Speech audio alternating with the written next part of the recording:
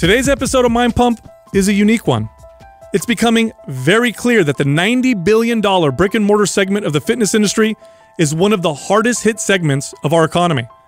Gyms, studios, and group class facilities were ordered to be shut down by local, state, and federal governments all around the world, and there's tremendous uncertainty over when they'll be able to reopen and what that'll even look like. These fitness businesses rely heavily on human contact and on sharing equipment. Are they even going to survive a post-COVID world? Are consumers even going to want to go back to working out the way they did before? Here at Mind Pump, we have our own opinions on the situation, but we wanted to ask fitness leaders who are being directly affected by this crisis. Adam, Justin, and myself gathered up who we consider to be amazing representatives of different segments of this fitness space. We interviewed people like Breann Mitchell from the high-end country club type fitness company, Bay Clubs, Scott Howell, a local owner of the successful personal training studio, Red Dot Fitness, Jason Khalipa, successful owner of multiple CrossFit type gym locations, Brendan Ayanbadejo, who owns almost 50 group exercise Orange Theory locations, and the godfather of the gym industry, Mark Mastroff, who founded 24-Hour Fitness back in the day and who currently owns hundreds of big box gyms like Crunch, UFC gyms, and many others. Now, we figured if anyone could shed some light into the current state of the fitness industry and predict what the future for this particular space would look like, it was those people. Look, are the gyms going to even survive? Are group exercise facilities going to be forced to change their models forever? Is there hope for the fitness space? You're going to find out in today's Mind Pump episode. So we start by talking to Breann Mitchell, who's the director of fitness programming at Bay Clubs. Now, Bay Clubs are massive, high-end fitness and health facilities that are more like country clubs than gyms. So I start out by asking her how Bay Clubs is handling the shutdown right now, both with staff and with members. So we actually decided right when this happened to not lay off any of our employees.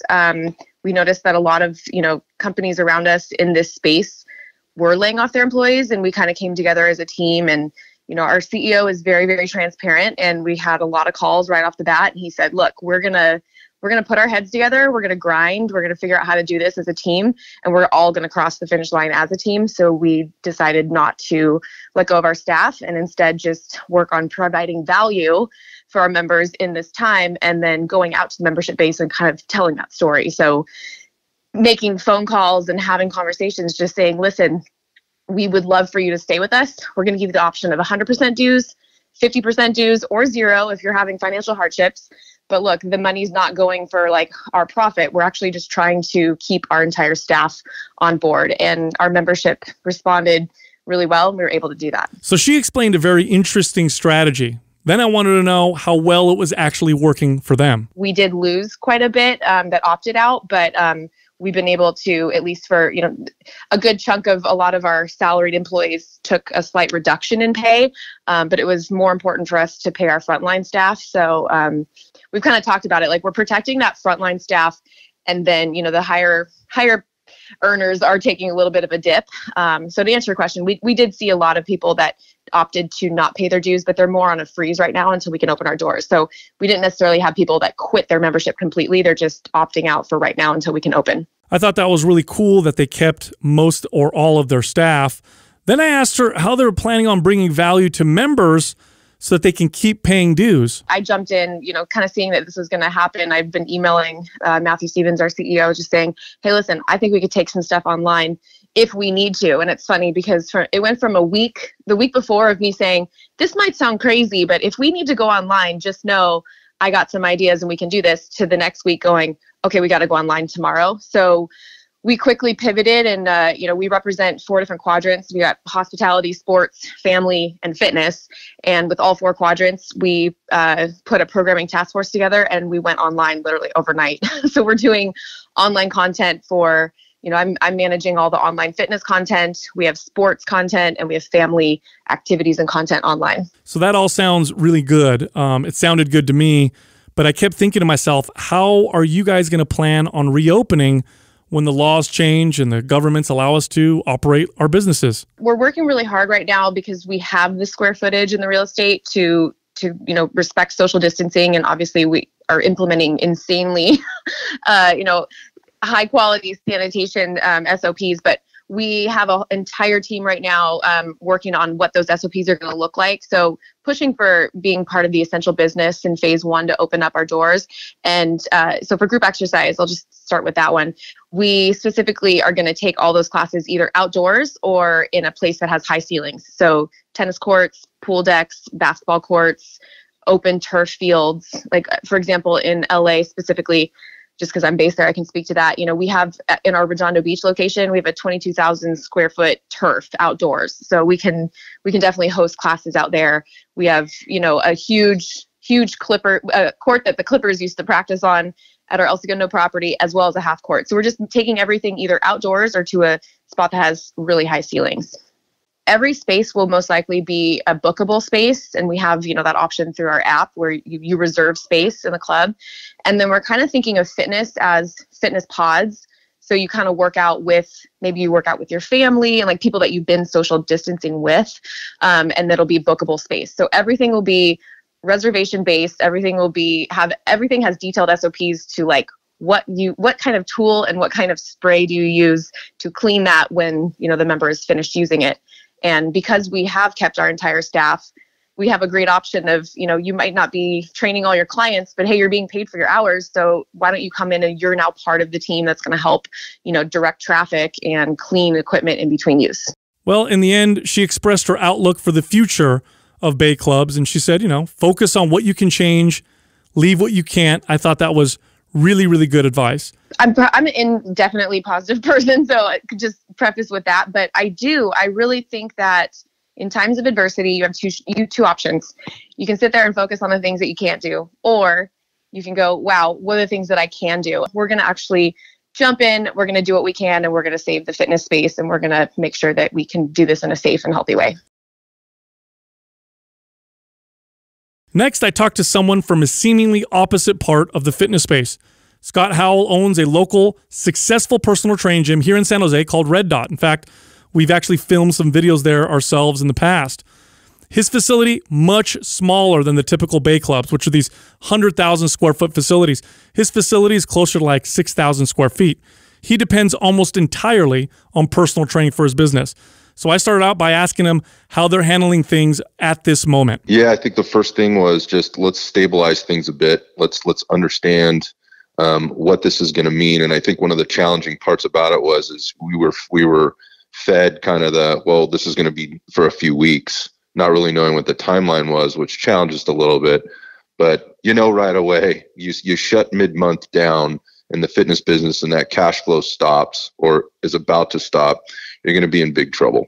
So what are the things you have to do? The first thing you got to do is just kind of make sure your team is organized to respond. So get the staff together, help them try to understand what we're doing, be transparent about it, not try to paint any pretty pictures. You just got to be upfront with them so that they're ready to respond for you. And I think they appreciated that about us going in. So they appreciated us, kind of coming forth and go, here's what this means. The second thing was kind of stabilizing the membership and the people that were already in that are in our funnel.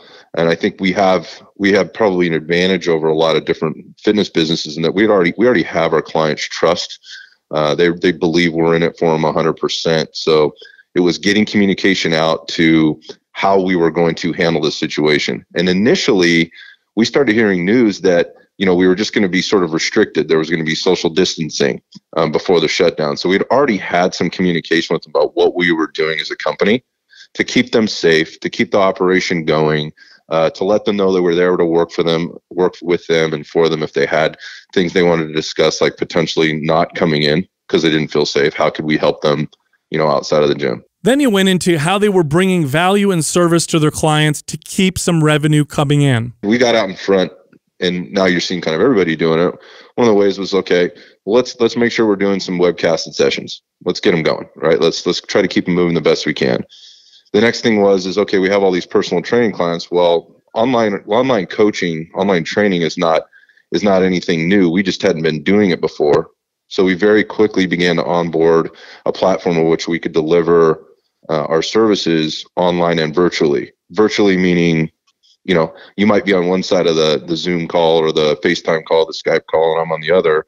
The other one would just be like, okay, I'm going to provide you some programming and here's what you do. Send me a list of your equipment, what you have availability to and what you don't. And really just trying to be communicating with the membership every day. They were getting an email from us every day. And our coaches were reaching out to their clients every day, just trying to stay in contact. Okay, so the big question is, how many people did Red Dot lose? And the number is six members. So what we did is we're working with people to push payments, but this is people that are going, listen, I just can't do this. I've lost my job, and I think I'm going to get hired back, or I've been furloughed. I'm coming back. As soon as this thing's over. I reasonably cannot do this right now. Can you move my payment date? So we've been moving some payment dates. Some people might look at that as a cancellation, but I don't. We look at that as, hey, you've made the commitment to us. We're making the commitment to you. We're just going to move that commitment a little further forward, and that's totally reasonable. The other part of that is we've had, obviously, if there's only been 6 people that have actually canceled, and we've moved several payment dates, maybe 4 or 5 times that. The rest of those people are hanging in there with us. Either one, because we're continuing to provide them service. And again, 30% of my business is that group training aspect. The rest of it's personalized services. So we've found a way to deliver that one way or another, at least at a level high enough to where they've hung on. I was blown away when you said only 6 members. That's unbelievable. I think that's a testament to their quality service.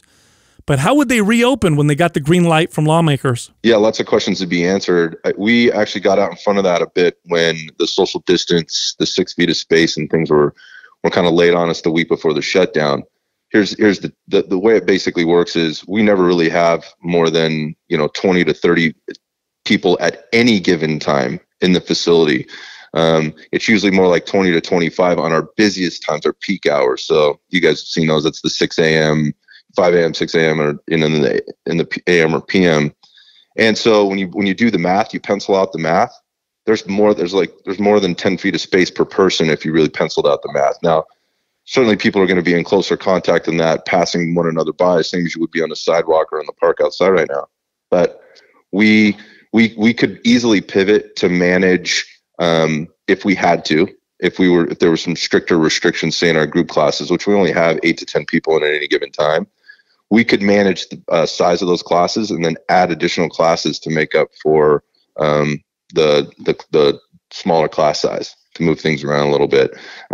Everything is by appointment only. So, in effect, we can manage every single hour and every single body on the floor if we had to. Then I asked him if he was optimistic or pessimistic about the future. Both. I think I always err on positive. That's just a choice that I make. I think the unknown about, again, what restrictions might be made is a little bit of a concern, but not really. It's more of, I would just like to know what they are so that we can plan for them, because I'm sure we can work through them. I think the biggest unknown is how long is it going to take for people to feel really comfortable and safe coming back? That being one. I really feel we've done a good job, and the feedback that we've received, that tells me that the people will be back sort of right away. We're still going to have, we're still going to have some people that are going to be a little cautious, of course, and they should be. That's natural. I'm also a little bit concerned about the long term with regard to, the things you kind of start hearing about, like, well, hey, this is just the first wave, and then come December or flu season of next year, we're all going to get nailed by this thing again. That's a little bit of a concern for me. Judging by how we've kind of responded to this, we as in general, I'm not really optimistic about that. Now, we know Scott personally, and he's one of the best personal training studio operators around. So to hear him be concerned was very, very interesting.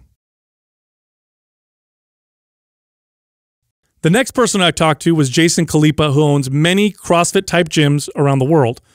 Now, the CrossFit model is an interesting model. It combines traditional small gym feel with group exercise-type classes. I asked him how they were managing their business at the moment. I think the answer is, obviously there's no easy way around this, but the way we had to do is, because it's a business, we don't know how long this is going to go for. Maybe it goes for a month, 2 months, 3 months, whatever. Well, we know it's not going to go for a month because it's already gone a month. But point being is that what we had to stay fast to is, hey, the business had its position, and then Jason Khalipa might have its own position. Here's what I mean by that. When we put out communication to our staff, we paid them for a certain amount of time. Everybody, there's a lot of full-timers that have PTO. So we really fall into three categories. Some people we furloughed. Some people are currently using PTO, which this would be a good time to use that. And then other people are getting paid their normal rate. And it really is dependent on one very simple thing. Are they able to work or not? If they're able to work, we're going to take care of them. If they're not able to work, we had to kind of draw a line in the sand and say, hey, if you're a full-time coach and you can't coach in person right now, the business can't fully finance you because we don't know how long this is going to go out for. So that's how they worked with their staff. But what about their members? We decided to put everybody on hold instead of continuing to charge them for a variety of reasons. But the biggest one being, we just felt like it was the right thing to do. Someone had signed up, let's just say they paid $250 a month for a certain type of service. We can no longer provide that same service. And so we didn't feel like it was fair to continue to bill them for that. Now, other gyms might see it other ways. What we did is we gave 4 options. Option A, keep your membership the way it is. You had to reenact your membership. So we wouldn't just, so we sent out this email, and if you keep your membership and the cash flow to the business, we will then provide that back to you within 120 days of us reopening. So let's just say we're closed for 2 months. We will then credit their account for 2 months within 120 days of reopening. Said this way we could disperse that revenue over 120, the next 6 months to then recoup those people who actually support us at a full freight. They also got equipment rentals, which was a part of what we did. We used DocuSign, so we did a large amount of equipment rentals. So option A was that, and then you get all of our digital platform as well, which was our Facebook Live, our app, a variety of different tools we had already in place that we gave them. Option B was just go digital. That was $40 a month, and a lot of people opted in for that. So instead of paying $200 a month, you option in 2. Option 3 was you sign up separately for virtual personal training. This was a way that we could support our coaches through this time.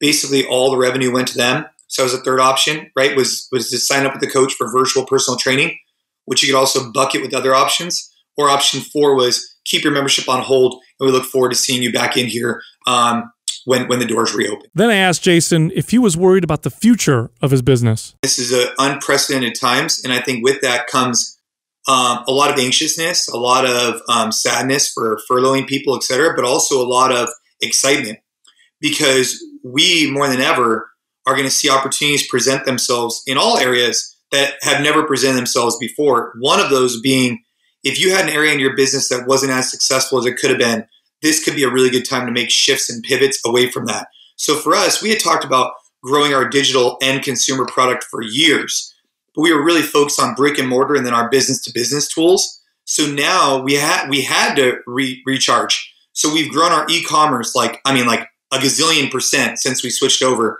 We've grown our end consumer product. And so now what we need to do is look at our brick and mortar and say, hey, were any of these underperforming? And is this a good time just to call a duck and shift out? Since CrossFit is a class-based business, I wanted Jason to tell me how they would move forward when things reopen with the inevitable restrictions from new laws. It's really going to be based on what the government mandates. So let's just say they say 6 foot apart.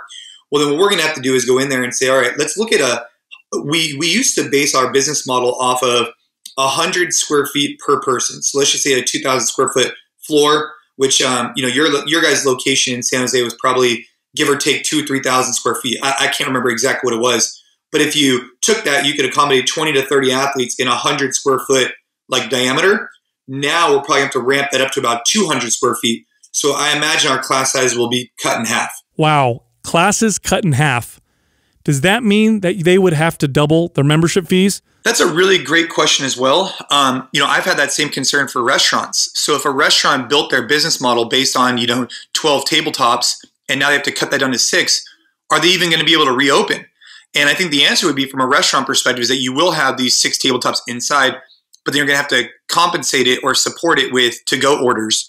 And I'd like to say that's a similar model to what we're going to have to do, which is going to be potentially keeping the price in the way it is, cap classes, have class reservations, and then also have maybe expand our class schedule, open gym hours more, and then maybe grow personal training and one-on-one.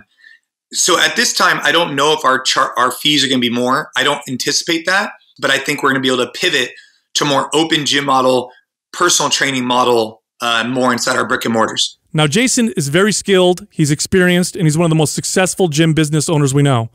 I asked him his opinion surrounding the current average CrossFit box owners. These are people who may not be as skilled or experienced as he is. Actually, what I really said was, do you think the average CrossFit box is going to die? You know, and this is a really interesting question. I think a great way to relate to it is like in the hospitals. And this is not a non-political statement, but you have someone who's maybe, 80 years old, has been in and out of the hospital for a year. And then the thing that just puts them over the edge is COVID, right? Let's just say, right? But they were already unhealthy leading up into that point in terms of like the individual was already in and out of the hospital a ton, right? They already had other underlying issues. Same thing I could see in the CrossFit space where for the last 6 months or a year, they've had underlying issues, right? They've been going into the, business hospital for months and months and months. And now this is the thing that just kind of like wakes them up and says, hey, you know what? Maybe this isn't for me, or it just puts them in that rut, or maybe it's looked at as a way out from a social pressure perspective that they don't think there'll be as much pressure, that it's looked at as much of a failure. And so because of those things, and I'm not disagreeing with those things, right? But because of those, I think you'll see more people than you think close up shop, not just because of COVID though. I just want to be clear on that, but more because their business wasn't where it needed to be for a year. And this is a great opportunity to get out. So that was a really interesting point. So what should the average CrossFit box owner do right now? I've been trying to support the CrossFit business market for over a decade. And I've put on business seminars, you name it, where you donated money, whatever. I talked to, on average, probably 1,000 owners easily a year in person, easily. And on average, through all of our analysis, the average CrossFit gym owner takes home about $2,500 a month to $3,000. That's take home, right? So, and they're owner operated. So they're when they say their business makes $40,000 a year, it actually doesn't, because it's paying them that as their salary to operate it. So essentially, they have a job that's paying them $40,000 a year that they really like, and because of that, there's not much reserves in the tank. And so if you're shut down for 2-3 months, a lot of these businesses though, they've been able to shift to online, and their consumers are very dedicated to them because they feel that hometown close-knit group. But once you go from 30, 60 days, allegiance only goes so far before people start looking at their bills and realize they're paying a premium for a service they're no longer receiving. So if this thing goes out another another month, another 2 months, you're going to see some major challenges hitting the market for sure. Then I brought up how a lot of CrossFit box owners are trying to switch to digital to continue to stay profitable. Right now, you need a shift. Everybody agrees on that, right? But if you shift too hard and you try and become something you're not, you might get stuck being 1 foot in, 1 foot out on everything. And here's what I mean by that. If you were born a brick and mortar guy, and for the last decade, you've been brick and mortaring, and then all of a sudden you shifted to Zoom classes and live classes because you had to. Well, if you go too deep down the rabbit hole on digital, and there's going to be a time where you need to make a decision. What do you want your business to stand for? And do you have the resources in mind to grow? And is digital just this thing that you're going to do to cover you in the interim? Or is it going to be a fundamental piece of your business? And if it is going to be a fundamental piece of your business, you need to be careful you're not distracted in one way or another when the brick and mortar opens. Because right now, you're locked into leases, you're locked into personally guaranteed stuff. When it reopens, if you're too focused on digital, it could hurt your brick and mortar. If you're too focused on brick and mortar and you're not doing digital, it could be detrimental as well. So you need to be aware of those things and make sure you have the staff and the bandwidth to accommodate it and know which way you're going to win. The next person we talked to was Brendan Mitchell. He's a friend of mine, an ex-NFL player, Super Bowl winner, turned entrepreneur who found massive success owning and operating multiple Orange Theory locations. In fact, at the moment, he owns close to 50 of them. Now, Orange Theory is group class workouts, which we think will be hit hardest by the pandemic due to the group model. Like every other gym, Orange Theory locations are all currently totally shut down. Here, he's telling me how he's handling his 500 employees and their tens of thousands of members. So what we did is we shut everything down so members can't cancel, members can't do anything. We froze the entire system, and that was a corporate move. So over 1 million members instantly got froze from when the shutdown happened, mid-March. We furloughed 99% of our staff. We kept about 10 people in place, mostly executive, accounting, HR, a little bit of marketing, and then some of our top leadership, studio development, sales, and operations, so on and so forth. So there's about 10 people. I even laid myself off because I want to make sure the business is healthy when we come back, and I have one of the higher salaries in the company. Wow, 99% furloughed. That's tough. I asked them how they planned on reopening. You know, if you're going to be in the workout, you're wearing some type of covering over your face. If you're coaching the workout, not only will you have a covering over your mouth and nose, but you also have a mask covering your eyes. What the period is in between classes, and then what the amount of members are that we're going to let inside of the class. And just talking, and we don't know the situation just yet, you know, typically we can hold anywhere from 26 to 45 people. We're talking about letting in 12 to 20 people. So 1/3 of what we would normally let into the class is what we're talking about right now in terms of safety, keeping members off the ground, because we know that airborne stuff can fly out of your mouth and it can fly onto the ground, and then you're touching the ground and it transfers to your face. So no exercises on the ground. And then a nice cleaning in between classes, whereas normally we do every class every hour. Now we're talking about 15, 30-minute gaps so we can go in and disinfect the studio before. Okay, so Brendan said class sizes would have to be cut by 60%. Now, wouldn't that mean membership prices would have to increase to make up the difference? You know, we'll just have to eat it. Understanding that members will come in and they'll take classes, and just trying to get them in. Just imagine, you know, some of our studios are pushing up on 1,600 members in a 3,000 to 3,500 square foot studio. So we know that we're going to lose some members. We know some members aren't going to feel safe coming back just yet, but we want to get people back in when it's safe and slowly ramp up back to normal, but we don't know when exactly normal is going to be. Then I wanted to know if Brendan was fearful about the future and if he thought normal would come back, or if he expects things to be different permanently. Yeah, I mean, I think there is going to be a new normal coming out of this. And what is that new normal? Is that new normal where we distance ourselves and we really have social distancing when everything's healthy and everything's fine? Is the new normal going to be at-home workouts, and our business will never return back to what it was? So, you know, those are kind of some of the fears that I do have. And of course, I'm like you guys, I'm super positive and optimistic as to the outcome, and especially when we have a vaccine. But who knows when that's going to be? What's going to happen kind of in that interim period? What's going to happen in November when they say things are going to start to ramp up again? So there's so many unknowns and a lot of fears. I'm not going to sit here, you know, in the bed all day, but those are definitely things that I think about that do cause a little bit of stress. Okay, so Brendan obviously has many locations and has lots of financial support. But what about the small Orange Theory location owners? That's what I asked him his opinion about. We have backing. We've been really smart with our finances. We have some really, really smart people on our financial team that are helping giving us advice. Our board meets every week, and we have to vote on, you know, what we're going to do in certain situations and circumstances. Whereas, you know, the brand new franchisee, new entrepreneur doesn't have all those resources and all that access and brain power to help them navigate and assist. And it's actually even more complex for them to get their money and do the right applications. We had our finance team was on it from the start, and they worked all night. They worked 36 hours straight to get our funding in, and even leapfrog people because we had all of our paperwork done. Whereas, you know, the typical franchisee, they're going to, you know, they have their family to take care of. They're busy thinking about the business and what they're going to do with their rents and whatnot. So we just had a huge leg up because our team is so strong. So it's going to be tough for those small companies to bounce back for sure. No doubt about it. Now, our last conversation was with who we consider to be one of the smartest people in the gym business. Mark Masteroff wrote the book on creating successful gyms when he founded 24 Hour Fitness. Now, he's currently the president and chief executive officer at Fitness Holdings Worldwide, which has their hands in too many gym brands to even mention. Among them is Crunch, UFC Gyms, and many, many others. So we started talking about how they responded to the shutdown. You know, we closed and we stopped billing our members.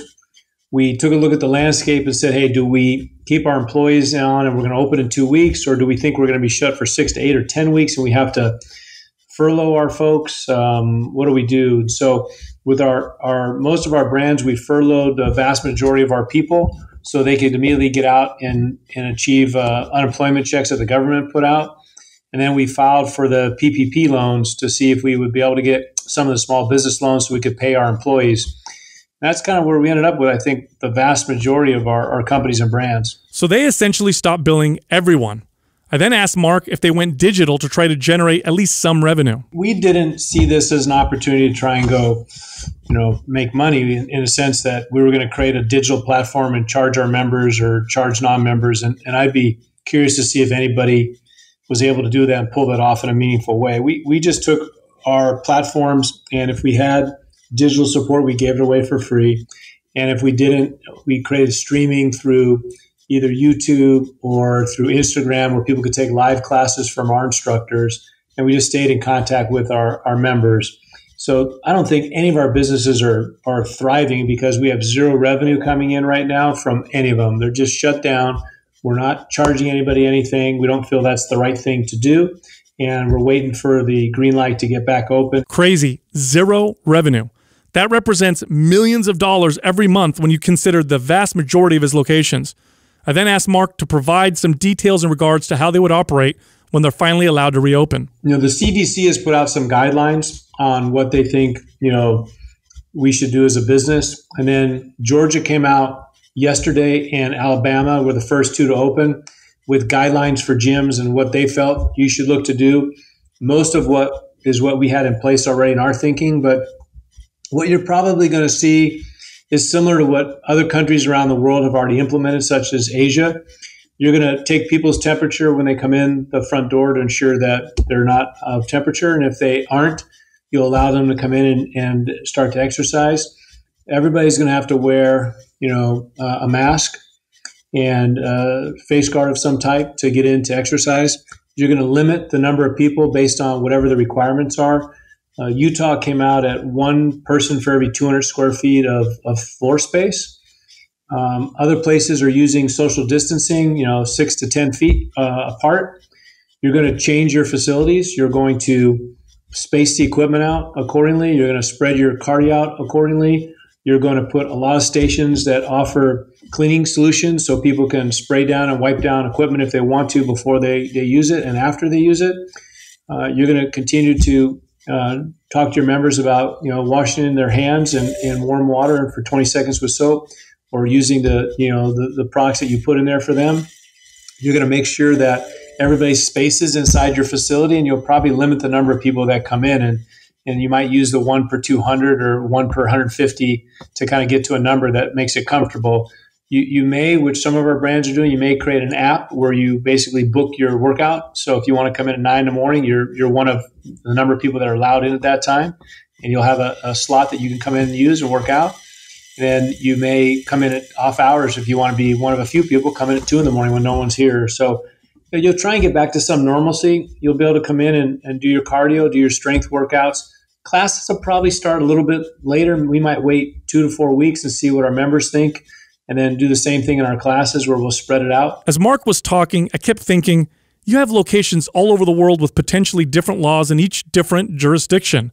So I asked him about this. You've got federal and state governments, and you've got local, county. You just don't know who's going to be the final decision maker, but it'll ebb and flow, I think, as each day goes by, and we'll adjust accordingly. But our goal is to create a really strong community and healthy environment for everybody so they can at least get out of their house and get a little exercise in.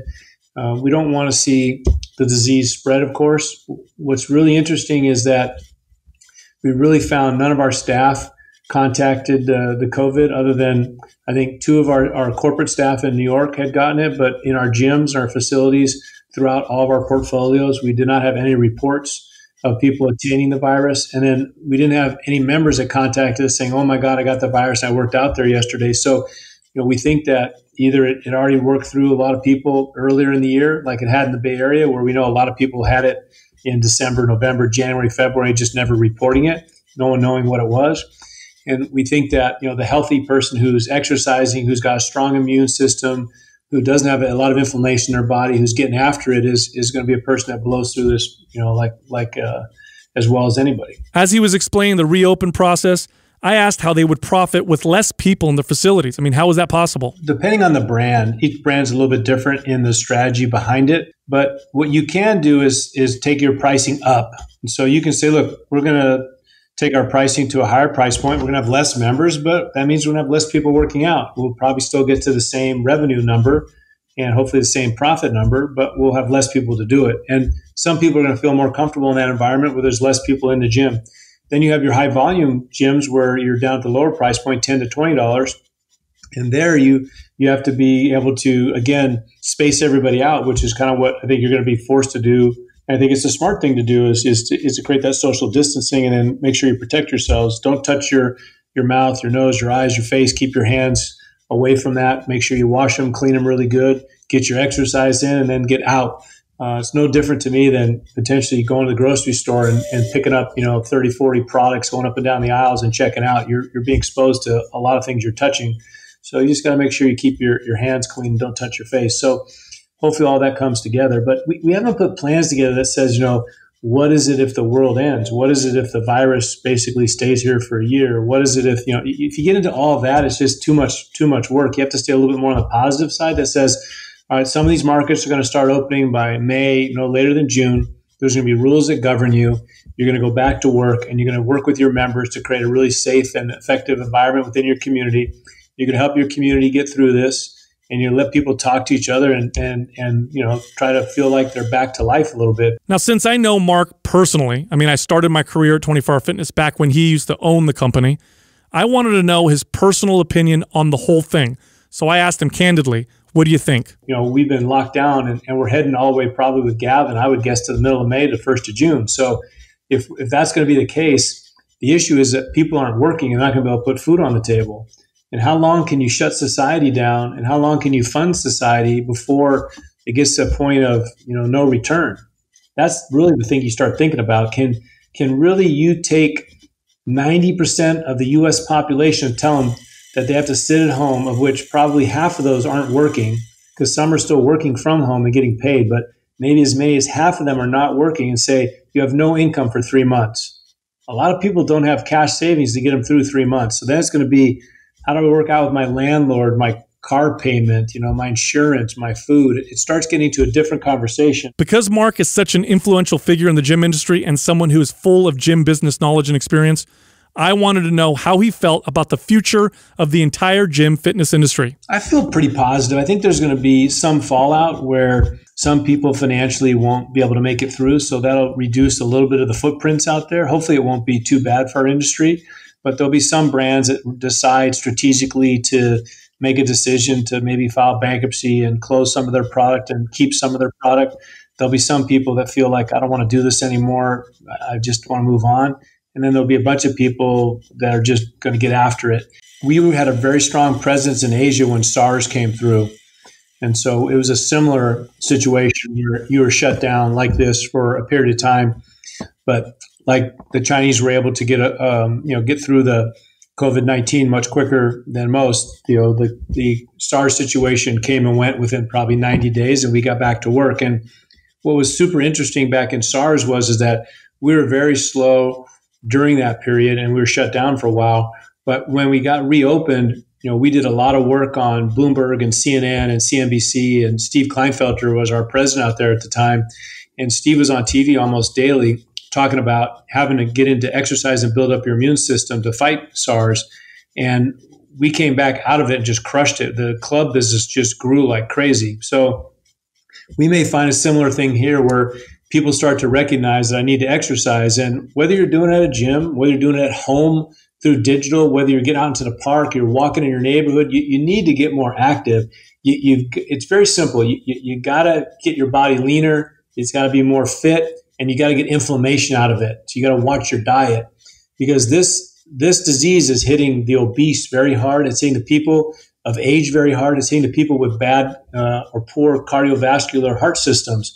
So our industry can help. And I've always been a believer since when I first started in this industry is that we know you can't get to the gym every day. So work out at home, work out on the road in a hotel, run, exercise, play tennis, play hoops in a park.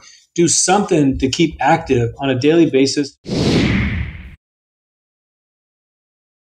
Man, after I talked to all those people, we talked off air, just some candid conversation. One thing they all had in common was how positive they were. We didn't include some of that stuff in their interviews, but at the end when we were just talking, it was like everybody seemed very positive about the future. No, I didn't expect anything less from those. I mean, every person that we interviewed is extremely successful in their respected space.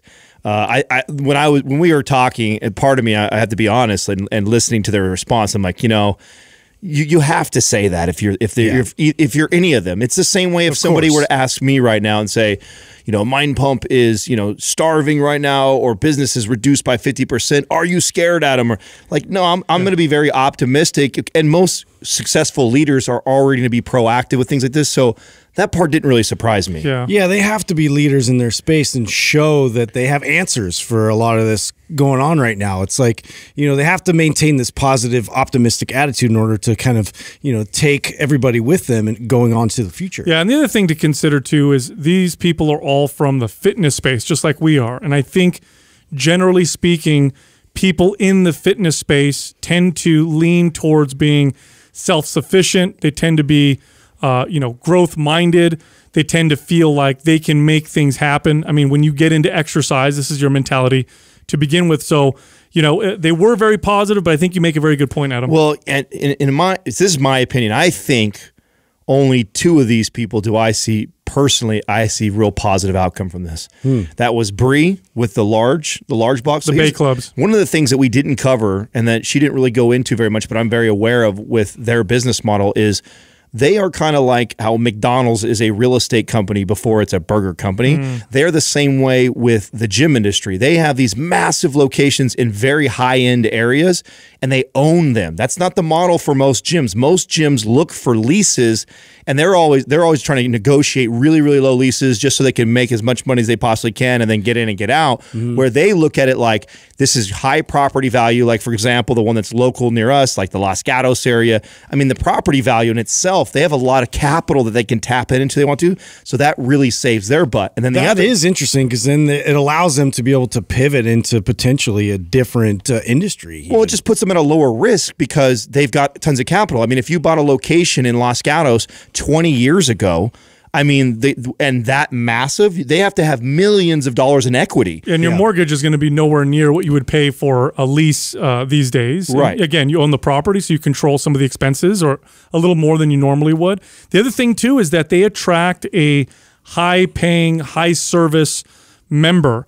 These are people who expect to pay a lot of money. I mean, I know the courtside one, like you set up in Los Gatos, is thousands of dollars to join, hundreds of dollars a month. So when you ask people like that who want exclusivity, who want that high service to pay more money to accommodate for the fact that there's not going to be as many members, they're less likely, I think, to balk at the price than, say, the typical 24-hour fitness member. Right. Yeah. They also are built to handle a small amount of people that have to have spacing, right? So you have these massive square footage. I mean, she mentions the outdoor location that they have that was like 20,000 square foot. Like, so they are already built to give everybody lots of space, which is the opposite to your, like what you were saying, Sal, with some of these other locations that they try and squeeze as many people as in square The other footage. one I think too is when we're talking about like smaller spaces, the private training, the personal training type of gyms where it's very high service oriented. So, their emphasis is more on the actual service of it rather than the volume of people actually coming through the gym. I agree because even Scott said they lost 6 members when this all went down. Yeah.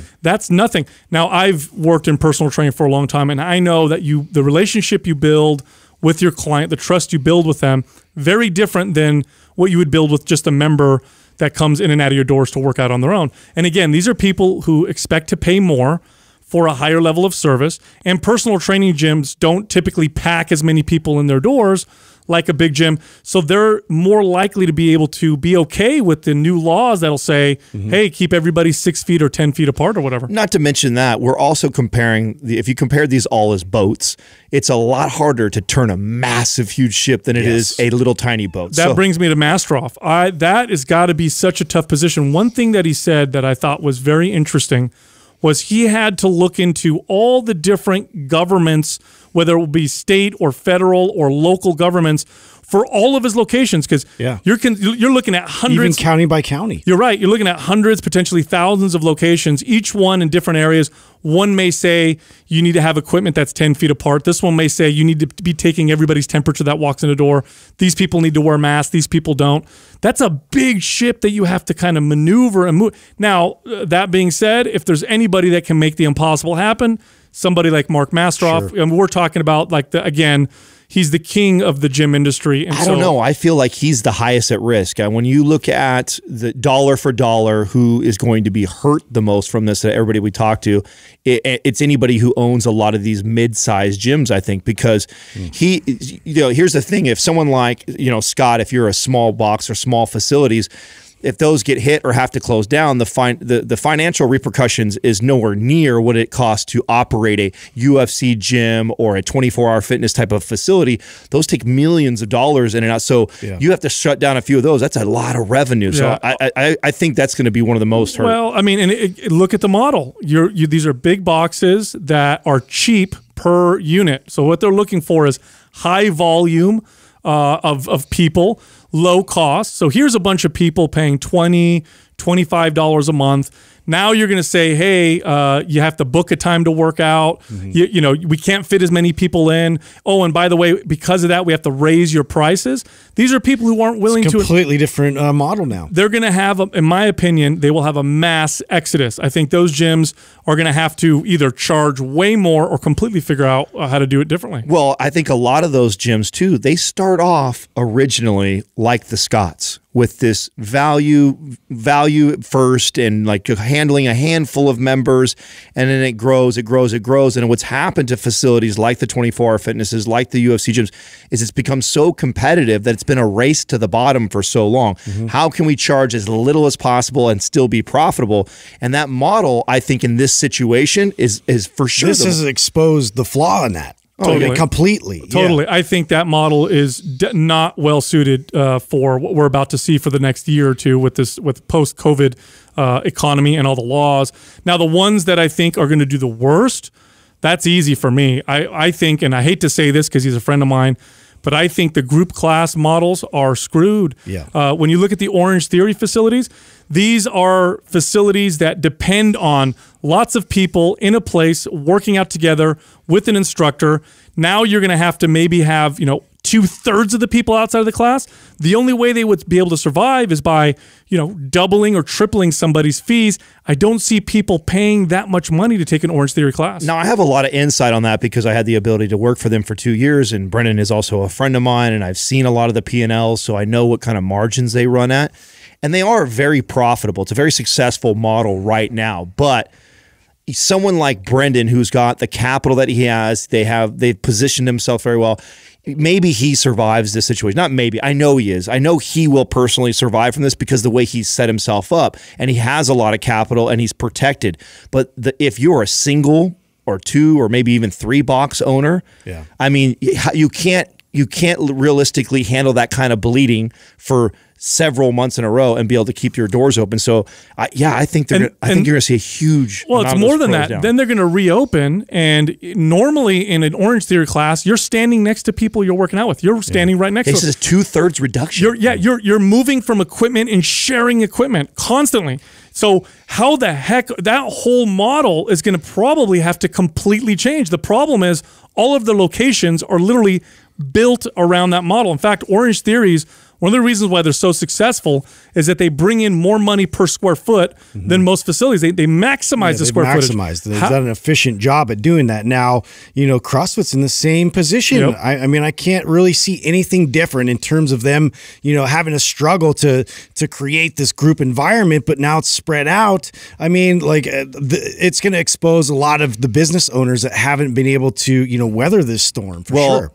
Until we had these interviews, I would have actually originally said Orange Theory would be in a worse situation, but I too believe that CrossFit is, and mainly because Jason gave some incredible insight on how much money most CrossFit owners are actually making. Their margins are razor thin. It's a lot less than I would have thought. Yeah, and I know that, and like I said, the Orange Theories are very profitable. So if you've got one, you've had one for 6 months or longer, and you're running in the green, you could be potentially profiting, $50,000 to $100,000 a month. That's a lot of capital for a small overhead that you have to run with. So you may be able to hang on a little bit longer. If you are operating and you're only making $40,000 to $75,000 a year, and you have to close your doors for 2 or 3 months, and then also when you reopen, you have to now play by different rules. Oh my God, we might see more CrossFit gyms close in the next 6 months than we've ever seen. Well, I think it's easy to say, and I think this is pretty obvious, that the fitness industry, the brick and mortar area of the fitness industry, is probably one of the hardest hit by far. I mean, so many models are just not going to. You are talking about an industry that relies on people sharing equipment, people working out together, lots of people in a space, low cost. That's the main model, is that low cost model. The fitness industry is going to take a major hit here, but I don't think the fitness industry is going to end. I think that they're still going to continue. They're just going to have to find new ways, because people still want to be active. They need to be active. It's extremely important for our health. So my overall outlook for the fitness industry, extremely positive. But when you break it down to the individual components, I think there's going to be a lot of washout. Oh, I think so too. And I also think that these guys avoided the conversation around how behavioral changes will change forever. What percentage of people have had to pivot themselves personally? We're not talking about gym owners. The people that go, the members that attend, have had to pivot and change the way they exercise now. And how many of them are like, hey, you know what? I bought my 670% increase right now in at-home gym equipment. Huge. Right? So there's a lot of people that ran out and invested in having an at-home gym. How many of them are having success with that? How many of them are actually really liking that? And how many of them for sure, even if they know that maybe in the future they go back to gyms, are like, you know what? I'm going to ride the rest of this year out because I already invested in the equipment anyways. How many people go to these big box gyms just for the experience of it, right? It's the environment. Like, oh, it's like my second home. I love going. But that's all going to change because of all these parameters. I'm wearing masks now. I can't talk to anybody. I got to be in, be out. Like, where's the inviting environment anymore? Totally. It's like going to the grocery store right now. Going to the grocery store is anxiety inducing right now. You walk in, you got to stay a particular space between people. People have masks on. Imagine going to the gym where you're supposed to release stress. You're supposed to take care of yourself and work out. People are wearing masks.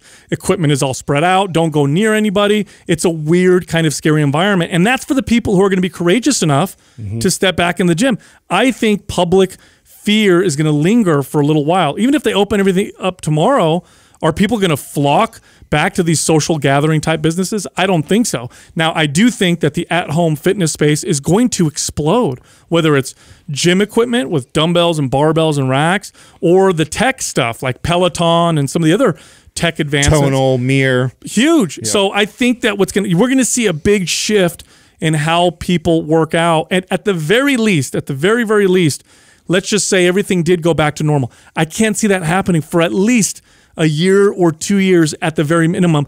And I don't know very many of these gyms that can survive for a year or two of, 2/3 profits being taken away. Right. Yeah. And with that, go to mindpumpfree.com and download all of our guides, resources, and books. If you want to contact your favorite podcast hosts, you can do it on Instagram. You can find Justin at MindPumpJustin. You can find me at MindPumpSal and Adam at MindPumpAdam.